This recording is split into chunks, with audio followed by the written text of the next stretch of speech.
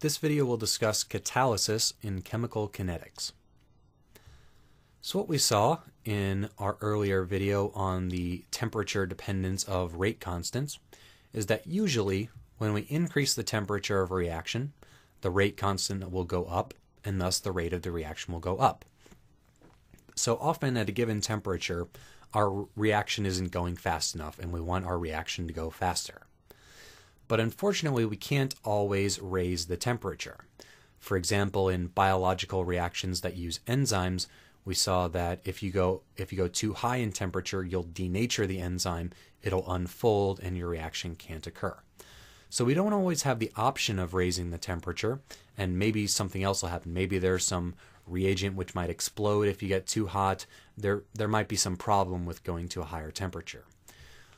So what we need sometimes is an alternative to increasing the temperature to increase our reaction rate. That's where catalysts come in. So a catalyst is a species that participates in a reaction without being consumed. But typically a catalyst is going to help the reaction occur much, much faster. So a catalyst doesn't change the net energy change of the reaction, but it does make the energy of activation go down by a significant amount. Two different kinds of catalysts are homogeneous catalysis. That is where the catalyst is in the same phase as our reactants. So for example, if you're dissolved in aqueous solution, some biological target is dissolved in aqueous solution, as is our enzyme, that would be homogeneous catalysis, if it's dissolved in solution or whether they're both gases. Alternatively, heterogeneous catalysis is where your catalyst is a different phase than your reactants. For example, if you have some gas phase reaction where your catalyst is a solid metal surface. All right, so let's assume we have two pathways here to produce a product from a given reactant. We have the uncatalyzed pathway, R goes to P with reaction constant or rate constant K. Or we have the alternative, R plus a catalyst goes to the product plus a catalyst with the rate constant of K cat. So let's look at how this affects the rate when we have this alternative pathway. So our reaction rate, which is minus dr dt, change in the concentration of the reactant with respect to time, that's equal to, well, there are two different ways that we can consume this reactant, as I've already put the negative sign there. We can consume it through reaction K, which depends on concentration of R.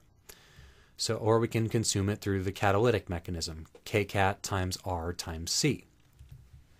So dr dt, the change in the concentration of R with respect to time, is equal to the negative concentration of that reactant times the uncatalyzed rate constant K plus the catalyzed rate constant K cat times the concentration of our catalyst C.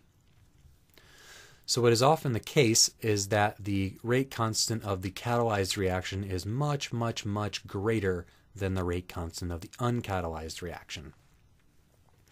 So we'll notice that this reaction is still first order in our reactant.